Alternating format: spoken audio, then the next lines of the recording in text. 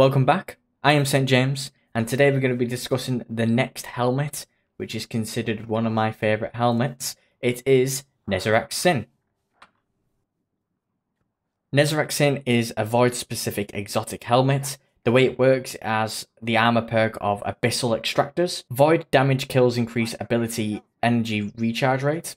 This means you'll get a recharge in your melee, your grenade, your rift, and your super. The percentages are you get 2.35% increase in your rift, 3.65% increase in your grenade and melee, and 0.67% increase on your super regen. Abyssal Extractors start at 2.5 seconds, and when you get more kills with a void weapon or void ability, they go all the way up to 20 seconds, so that'd be 20 seconds worth of regen overall. For the background footage, I've been doing the Splicer event, running no mods on my gear apart from like Fusion Loader and just general generic mods, nothing that actually affect the regen of stats.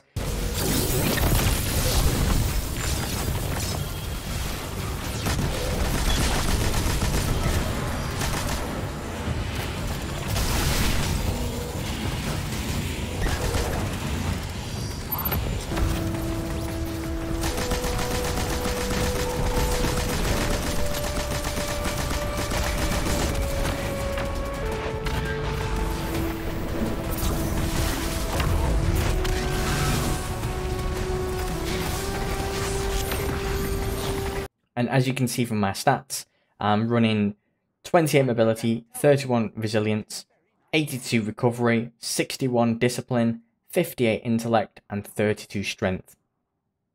As Nezarec Sin boosts regen of all abilities, I would prioritize super regen over anything else. The reason being, so if we have a look at the mods that you can use, so for the headpiece, I'd use something like Dynamo or Power Preservation. For the arms, I actually wouldn't choose any of the mods on screen. You could actually choose something that boosts your grenade cooldown or your melee cooldown if you wanted to spec into that, but personally I feel like the mod slots could be utilised somewhere else. For your chest, higher end content, you could use something like Concussive Dampener, Sniper Damage Resistance, etc, but for low end content you won't need this. So I'd utilise either artifact mods or combat style mods. Again, for the legs, if you want to utilise more grenades, you go for something like Innovation. If you wanted to utilise something like more melee attacks, you go for Invigoration. If not, I wouldn't choose anything from the general mod screen as well for the legs. And for your class item, I wouldn't use any of these mods either, because I'd either use an artifact mod. So for elemental well mods, you could use something like Elemental Ordnance if you're top tree Voidwalker. For bottom tree, I would probably stick with Melee Well Maker, while you're going to be devouring your grenade anyway.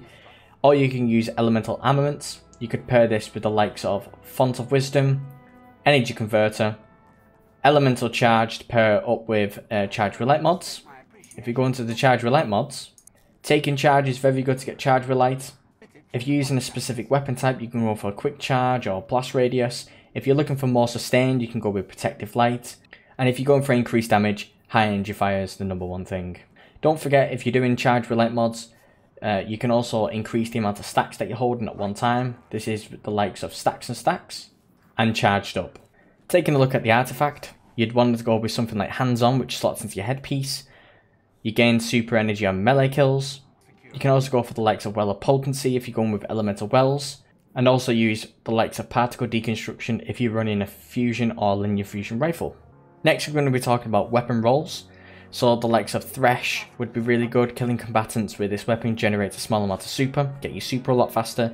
You could also use the likes of Osmosis, which I recommend more than this. So when you throw your grenade, your gun will start shooting whatever element your subclass is until you stow it away. So the only two negatives about Nezarec Sin are you've got to micromanage your Abyssal Extractors. If the area's not got a lot of enemies in, you're not going to be able to have increased uptime of your Abyssal Extractors, which means your regen rate might be a little bit too low. And the only other issue is it synergizes best with the Void class. It doesn't synergize that well with other classes at all, making it less versatile than other exotics. So now I've covered 2 out of 3 of my favourite exotic helmets. The last one is Eye of Another World. I'm going to be covering that in the next couple of days. Like I said in the last video, this is very beginner friendly. It's just briefly going over it. If you want to see a more in-depth build, let me know and I'll make a more in-depth build for the channel. Please like, subscribe and comment, and I'll see you in the next video. Bye!